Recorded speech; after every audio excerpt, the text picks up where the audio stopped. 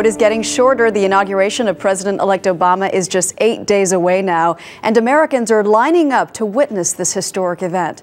CBS News correspondent Thalia Assuras brings us the story of the hardest ticket in town. In about a week, the world will watch as Barack Obama becomes the 44th president. And on the D.C. Mall witnessing the swearing in could be at least 1 million people, attending through sheer luck, a special gift, or dogged determination. It was the luck of the draw at many congressional offices. New York Senator Chuck Schumer was deluged by 150,000 entries. 175 people hit the historic jackpot. I'm just thrilled and honored to have the privilege to be there and see such history take place. The Branch brothers of Tennessee were picked by their grandmother. This is their history. Who had secured tickets early and surprised them at Christmas. I screamed a little when I opened the envelope.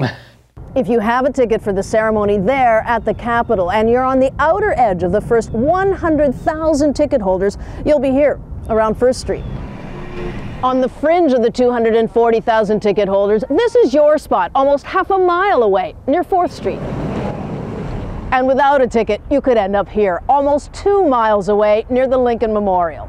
The end of the Capitol all the way to the Lincoln Memorial will be open to the public for the first time, and people will be able to stand together, be pretty cozy if they all show up, and witness the swearing in on 10 jumbotrons. That's good enough for the ticketless but hopeful folks. Well, we've been Democrats for a long time. Like these die-hard Democrats from Texas. And we might be disappointed, but we'll go without the tickets if necessary.